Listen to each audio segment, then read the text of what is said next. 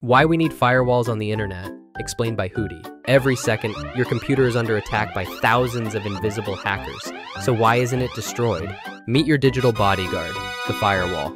Think of the internet like a massive city where millions of strangers are constantly knocking on your door. Some are friendly delivery drivers, others are burglars trying to break in. A firewall is like having the world's smartest bouncer at your front door.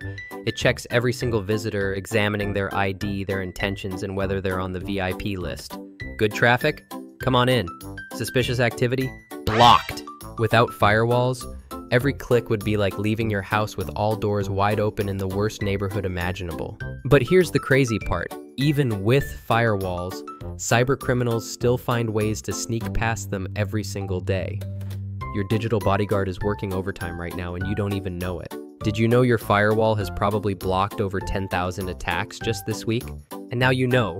Follow and subscribe for more insights on science and technology.